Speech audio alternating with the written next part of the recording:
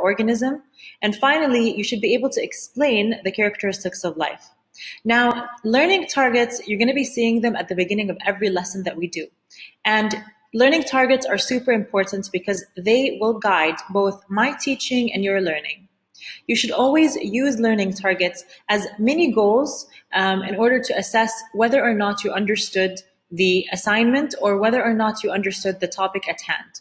So this means that as you are watching this video, these are the points or the learning targets that you need to keep in mind. And when you're done watching the video, I want you to go back to these learning targets and to ask yourself whether or not you can answer these questions. If you are able to answer all of these questions or all of these learning targets, then you most likely have gained a strong grasp of the topic. If you go back and you try to answer the learning targets and you're unsure, then you probably should rewatch the video or ask me some clarification questions. Okay, so in terms of the big concepts we're covering today, or the key concepts, biology is the study of all forms of life, and science is defined as the study of the natural world. So usually we have several types of sciences. Biology focuses on our study of living organisms. Okay, so any living organism that exists on our planet, we use biology in order to study it. Chemistry and physics are also forms of sciences, but they study different things. So they study different things about the natural world. Chemistry focuses on chemicals and how they combine, and we will be covering a little bit of chemistry during our course this year. So biochemistry, or the combination of both biology and chemistry, are quite related, and our understanding of chemistry will be very important for a full understanding of a lot of the biological processes that we will cover. Finally, we have physics, which is the study of the environment. Now, you probably have covered a little bit of biology, chemistry, and physics in middle school, but this year we are focusing mostly on biology. Now, when we're studying biology, since we have life on many levels, okay, or on many different levels in our planet, we study different levels of life, all right? So the biggest and the largest level is the biosphere. And this level includes all living things and all the places that they are found. So the biosphere is essentially everywhere on our planet and our atmosphere where life exists. So therefore, the biosphere will cover so many different areas. It includes the land environments, so all the land environments that we see, and also underneath the Earth's surface. So anything on the surface of the Earth, but also underneath the surface, because deep in the surface of our planet, we have living organisms, including microbes, okay? So things like certain types of bacteria. Actually, if you were to dig 5 kilometers into the surface of the Earth. So if we stand at the surface and we try to basically run, we're able to dig, just like Sonic the Hedgehog, we're able to dig all the way into the surface of our planet, and we move 5 kilometers in, we will still be able to encounter microbes or certain types of bacteria, which are essentially living things. All right, so as you can see, when we're talking about land environments, there's different biomes, and each biome has certain characteristics, all right, which means that it will have certain organisms living there. So tropical rainforest is going to have very different types of organisms than desert. And organisms living in these biomes, living in these different types of environments, are going to have different characteristics to help them cope and to help them live and adapt to these certain environments and environmental factors. The biosphere also includes water environments. So salt water and fresh water also include living things. So we will usually be studying things like aquatic organisms and marine organisms in a subject of biology known as marine biology, all right? So again, since we do have life in freshwater and saltwater environments, we will use biology to study these organisms that are found there. And finally, the biosphere also includes portions of the atmosphere. So the gases that surround our planet also include life. And usually this is in the form of microbes, bacteria. A lot of the life that exists, whether it be on land, underneath the Earth's surface, in the water environments, and even in the atmosphere, we cannot see. So even though we cannot see these organisms, they are there, okay? They are there. They are microscopic, but they are there. They exist. When we're trying to figure out the variety of life, so we know that on every one of these different environments, okay, and every one of these different parts of the biosphere, we have life. We sometimes talk about the variety of life, and this is defined as biodiversity. Whenever you see the word bio, we are referring to living things. So bio means life, and diversity means variety. So how many different types of species exist in a certain area? This is known as biodiversity, the variation of life that exists in one area. Now, biodiversity generally increases as we move from the poles to the equator. Okay, so as we move from the poles of our planet, right here, towards the center, towards the equator, biodiversity increases. So we have more variety in the types of organisms that we see. Think about the North Pole or Antarctica, for example, versus a tropical rainforest in the Amazon. Which one do you think would have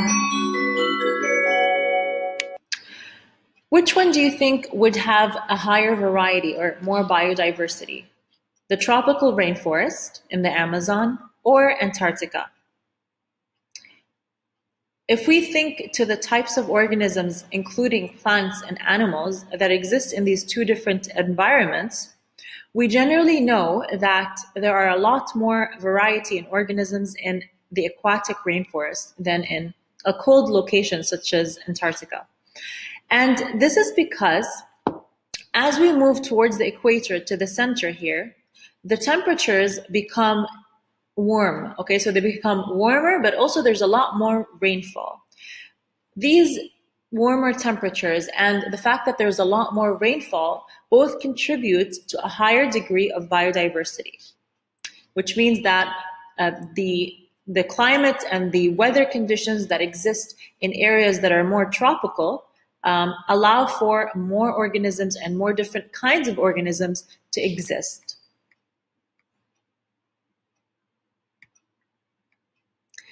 Now, a species is defined as one particular type of living thing, all right? So essentially, members of a species are able to both interbreed and to reproduce. And if they do not fit this definition, then we do not consider them in the same species. So even though organisms might look very similar, okay, physically, they will only be considered in the same species if they are able to interbreed and reproduce. So they are basically the same particular type of living thing, and they usually will share very close DNA. Now, there are around 2 million different types of living species that have been identified by scientists. But this is less than 1/4 of the total species that are estimated to be present in our planet. Why do you think there are so many undiscovered species? So we're talking scientists with all the technology and all of the research that they have done over all of this time that we have existed on this planet, we were only able to identify 1/4 of all the organisms that exist. Why is that? Let's think back to what we were talking in the beginning. We said that even though there are so many organisms that exist on land, underneath the surface, and in our atmosphere, many of them are microscopic. They're tiny and we cannot see them with the naked eye, and therefore they are somewhat difficult to identify. So this is the first reason.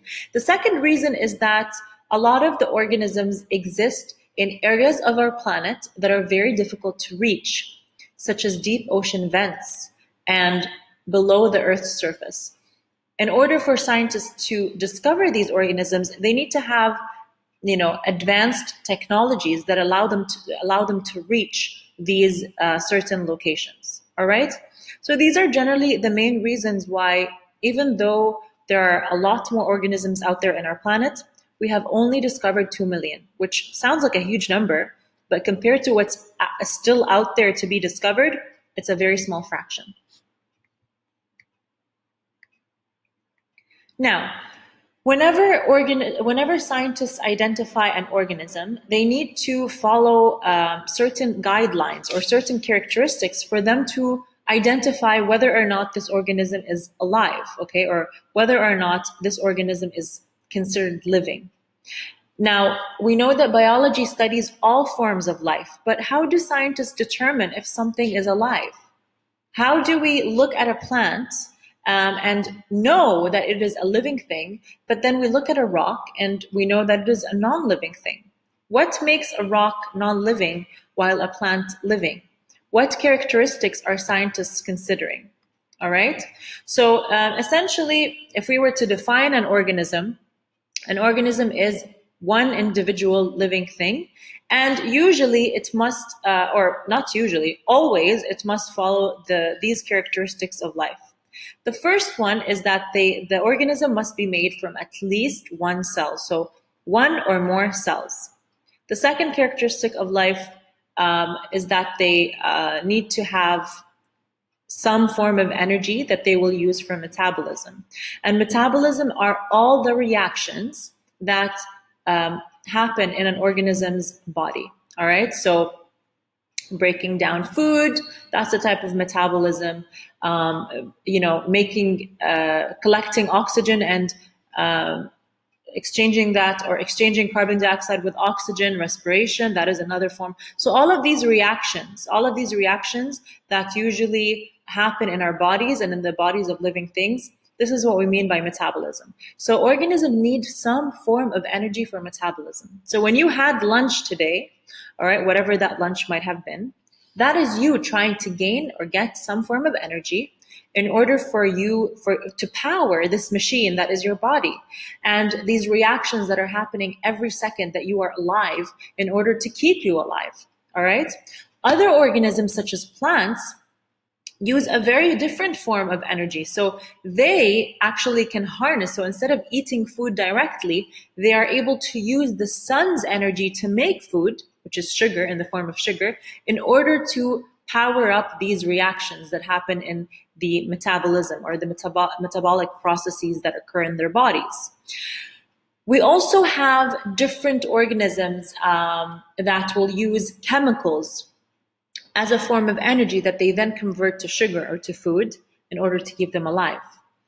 A very interesting example of organisms that use energy in order to, or that use chemicals in order to create food, are chemolithoautotrophs, okay? I'm gonna be posting another short video in addition to this one, where I will talk more about chemolithoautotrophs. Now, these organisms are found deep underneath our Earth's surface, and they use chemicals found in rocks, such as sulfur, iron, and carbon. They basically take those chemicals, they break them down, they convert them into food in order to keep them alive. So when we look at a rock, we don't think of it as food, but these organisms, they feed on rocks, okay? And I will talk more about that in that video, which I will post in addition to this lesson. The last characteristic of life that we want to talk about is that all organisms must have some form of DNA or genetic material that they will pass on from one generation to the next. So they will pass on to their offspring. Notice that here I say the characteristics of life include. This means that there are more characteristics of life, and you have already covered this in middle school. If you remember, you use I think it was called Mrs. Gren, if I believe, okay? So that was how you remembered all the different characteristics of life in middle school, Mrs. Gren. And those were like 7, I guess, characteristics of life.